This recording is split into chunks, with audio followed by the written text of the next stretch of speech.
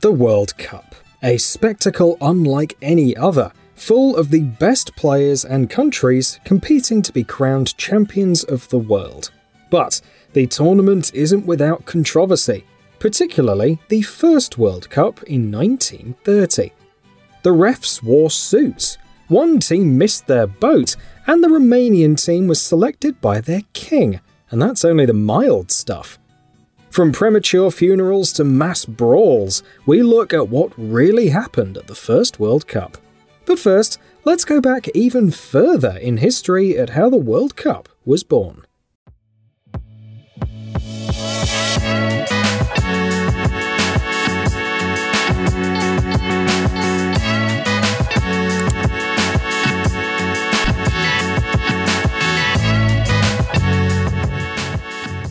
On May 22, 1904, the International Federation of Association Football, also known as FIFA, was founded in Paris, comprising football associations from France, Belgium, Denmark, the Netherlands, Spain, Sweden, and Switzerland. FIFA was created to govern football and promote the sport worldwide.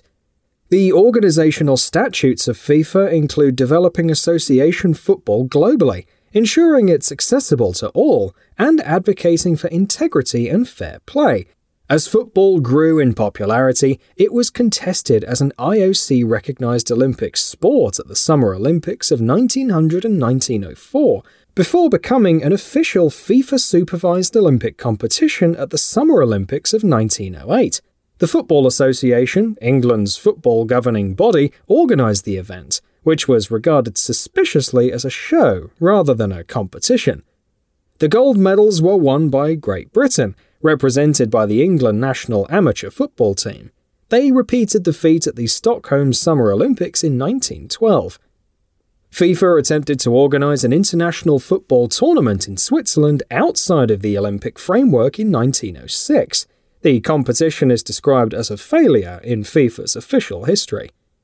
With the Olympic event still being contested only by amateur teams, Lipton Tea founder Sir Thomas Lipton organised the Sir Thomas Lipton Trophy Tournament in Turin in 1909. The tournament was a competition between individual clubs, not national teams, from various countries, each of which represented an entire nation. The competition is sometimes described as the first World Cup. In 1914, FIFA agreed to recognise the Olympic tournament as a World Football Championship for amateurs, and took responsibility for managing the event. This paved the way for the world's first intercontinental football competition for nations, which took place at the 1920 Summer Olympics, and won by Belgium. Uruguay went on to win the following two Olympic football tournaments in 1924 and 1928. These were also the first two Open World Championships, as 1924 marked the beginning of FIFA's professional era, and are the reason Uruguay is allowed to wear 4 stars on their kits. After football was dropped from the program for the 1932 Olympics in Los Angeles because the sport was not popular in the United States, FIFA President Jules Rimet set about to organize the inaugural World Cup tournament. With Uruguay now 2-time official world champions, and due to celebrate their centenary of independence in 1930, FIFA named Uruguay as the host country. As a result, the World Cup as we know it was born.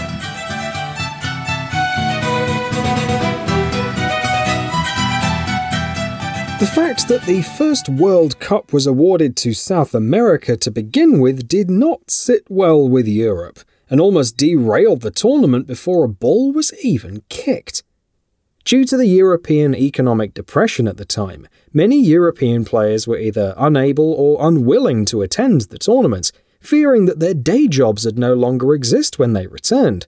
As a result, some of Europe's most accomplished teams, including 3-time Olympic gold medalist England and football enthusiasts Italy, Spain, Germany and the Netherlands, declined to compete in the first ever World Cup.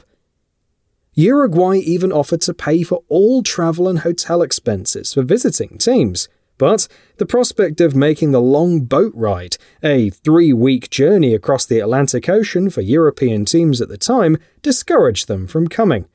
There was no commitment from any European nation to play in the World Cup 2 months before it was scheduled to begin. Finally, FIFA President Jules Rimet stepped in and was able to convince Belgium, France, Romania and Yugoslavia to make the trip. In Romania, King Carol selected the team members himself, gave them a 3-month vacation from their jobs, and guaranteed the players would be employed when they returned, and also took the team home via a leisurely tour of New York. The Europe boat then picked up Brazil en route. With the addition of Uruguay, Argentina, Paraguay, Chile, Bolivia, Peru, Mexico and USA, this made a total of 13 teams to compete in the first ever World Cup.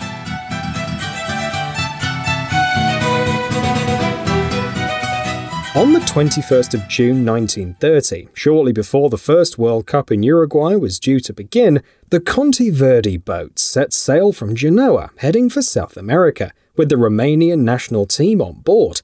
The boat stopped in Villefranche-sur-Mer to pick up the French squad, 3 referees, there were 15 referees in total at the tournament, 11 from the Americas, and among them 6 Uruguayans, and a group of officials, including FIFA President Jules Rimet, who packed the trophy in his suitcase. They were joined in Barcelona by the Belgians, and then in Rio de Janeiro by the Brazilian delegation, before arriving in Montevideo on July the 4th. The journey took just over a fortnight in total. Only Yugoslavia travelled from Europe alone because the Controversies was fully booked by the time they decided to attend the World Cup. Instead, after a 3-day train journey, they set sail from Marseille on the pleasure cruiser Florida. Egypt, the only African representative, was supposed to join them, but their boat from Africa was delayed by a storm, and the Florida left without them. They cabled their apologies, and the tournament continued with an awkward 13 teams. The Mexico squad, meanwhile, sailed from Veracruz via Havana to New York in order to join the Americans on the SS Munago. The USA coach, the former Celtic player Robert Miller, forced his players to train on board the top deck.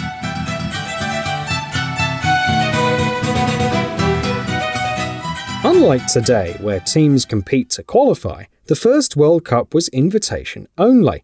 The 13 teams were divided into 4 groups. Group 1 consisted of Argentina, Chile, France and Mexico. Group 2 saw Yugoslavia grouped with Brazil and Bolivia. Uruguay competed in Group 3 alongside Romania and Peru, while Group 4 was made up of the US, Belgium and Paraguay. The 4 group winners advanced directly to the semi-finals.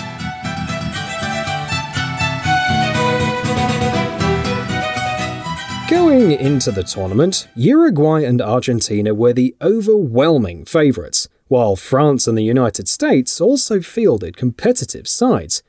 The Argentinians sparked the most controversy during the tournament and quickly established themselves as the bad boys.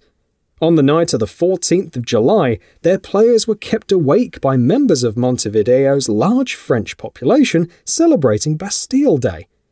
On the 15th, they played France in their first match and took their frustration out on them. In the opening exchanges, Argentina's Luis Monti, the first and only man to play in 2 World Cup finals for 2 different nations, also turned out for Italy in 1934, fouled France's Lucien Laurent, who spent the rest of the match hobbling around to little purpose. Then, the French goalkeeper Alex Tepeau was taken ill, leaving France to cling on with 9 men.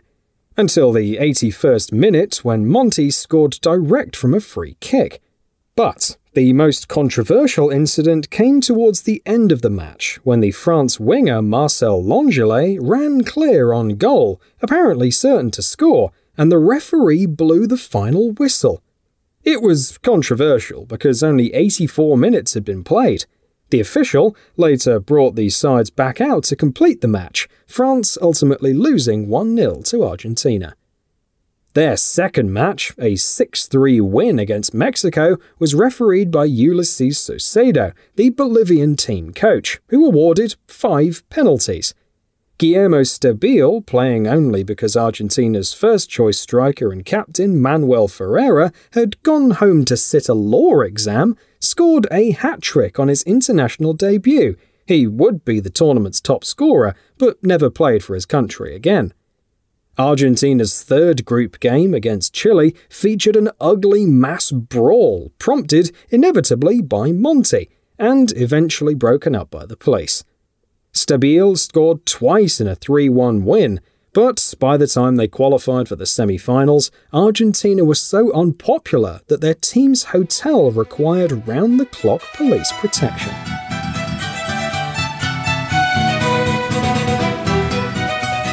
After beating Belgium, the United States beat Paraguay to set up a semi-final match with Argentina, which they lost 6-1. But things really got ugly. A first-half horror tackle left one of their opponents with a broken leg, and the game descended into a mass brawl. An Argentine player knocked 4 teeth out of an American's mouth, and another ended up in hospital with injuries to his stomach. There was a moment of pure slapstick when the American medical attendant advanced towards the referee to give him a piece of his mind, and in the process of remonstrating, threw his medical bag to the ground, causing some breakage of the bottles inside. As the smell of chloroform rose up, the medical attendant was overcome by the fumes and had to be helped off the pitch. The other semi-final also ended 6-1. Yugoslavia, exceeding all expectations by getting so far, with the average age of their young squad just 21.7 years, scored in the 4th minute before being outclassed by the hosts, Uruguay, one of whose goals came after the ball had gone out of play and had been hoofed straight back in by a helpful policeman without any of the officials noticing. On July 30th, 1930, the final was between two great rivals, Uruguay and Argentina, in a repeat of the Olympic final of 1928. 90,000 tickets were sold, but it's likely that there were more fans than that in the stadium. Prior to the match, there was a dispute over which team should provide the match ball. Eventually, FIFA intervened and decided that the first half would be played with a ball provided by Argentina, whilst in the second, a Uruguayan ball would be used.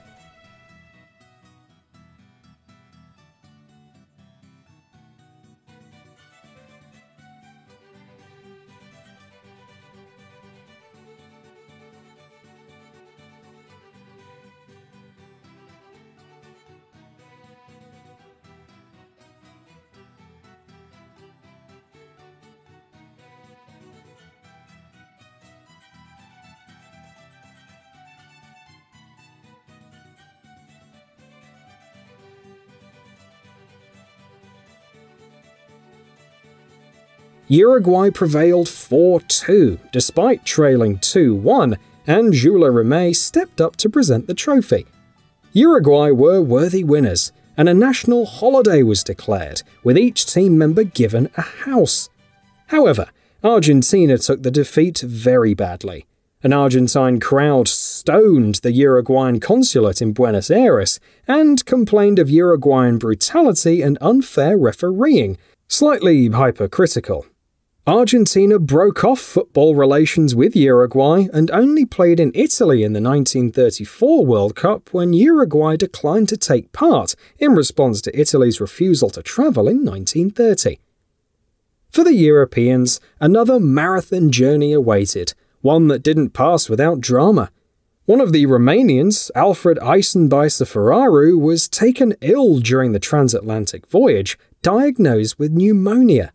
The team continued their journey, but when they arrived back in Bucharest without him, a rumour spread that he died. Even his distraught mother was convinced, and she made funeral arrangements, only for Ferraru to walk through the door on the day of the wake. Ferraru recovered to compete for Romania in both figure skating and bobsleigh at the next Olympics. The first World Cup tournament paved the way for what is now one of the world's most watched sporting events, setting a standard for excitement, controversy, and intrigue ever since. If you liked today's video, please give it a thumbs up, and don't forget to subscribe. We'll see you next time.